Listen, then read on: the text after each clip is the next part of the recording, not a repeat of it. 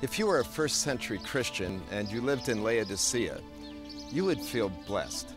This town had a booming economy. Planted on the major trade routes of its day, goods came from all over the world, made the marketplace rich and lavish. It happened to be the banking center of this region. Its textiles were beautiful and coveted all over the known world. And it had a corner on an eye salve, a medicine to treat eye problems that people came from far and wide to purchase here.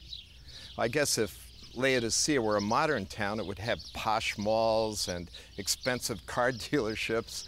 And the nice thing about being a Christian in this town, you probably had enough money to shop in all those places and buy whatever you needed.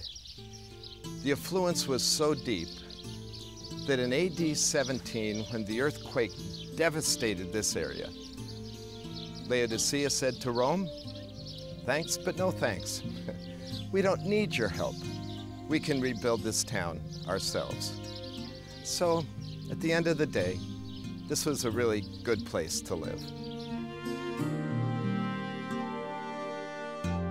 And while Laodicea was a really neat place to live, it had one big problem. There was no water here. The town was planted here to place it at the crossroads of the trade routes. That was an advantage, but the water was a serious disadvantage. So what they did was bring water from a source miles away. They constructed a long avenue of these kinds of water pipes, and it brought the water into the town from a cool, refreshing source. Now, the challenge with that was that in the hot sun of Asia Minor, by the time the water got here, it was tepid, it was lukewarm. It was kind of like your tea not being iced or hot, just room temperature. It was not very attractive. Worse yet, that particular water source was full of minerals, the kind of minerals that flavored the water to make it taste awful. Even the remaining water pipes here, you can see the sedimentation of these minerals that made you, when you drank it, you'd want to just spit it out of your mouth.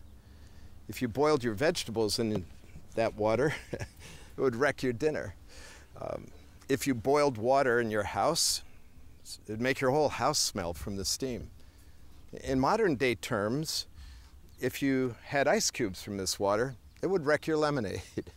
So the water was a horrible problem here. Unlike Colossae, the neighboring town, that got its water from the mountain snowmelt. It was cool and refreshing and tasted wonderful. In modern times, you would have been able to buy, no doubt, bottled water, mountain pure water from Colossae. That's what it was like. And Hierapolis, the other neighboring town, had these marvelous hot springs. But Laodicea, it was stuck with really bad water.